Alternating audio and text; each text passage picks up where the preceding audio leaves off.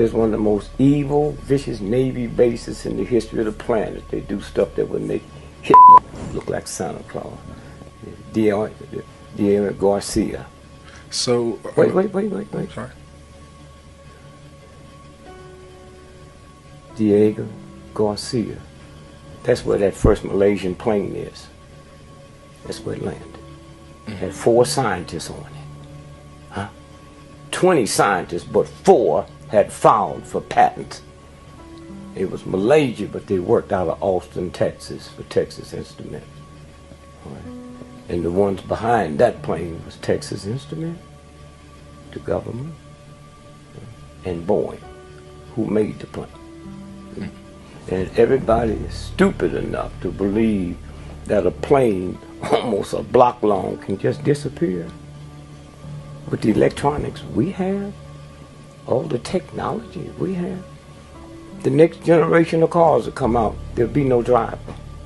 So we got 4 of those top scientists that had filed for patents worth $400 billion. Okay?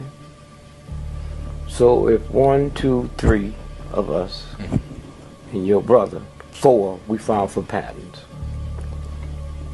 And then here's a friend of yours who's with us. So 5 of us filed for patents. If we die before the patent is granted, then your brother, who wasn't on the plane with us, he owns them all. So those 4 scientists, and the 5th person was the Carlyle Group. They own them all now. The patent was granted 3 days after the plane was missing. Wow. Okay? And so what I'm saying is, this is the game, and if you can't follow that thread, then you don't see it. That's crazy. What were the patents for? Huh? What were the patents for? Well, the patents was, you heard people talk about they're gonna one day inject you and can control you. Well, these guys come up with something, they don't have to inject you. They just put it in this room and you come in and you smell it. That's what they were for.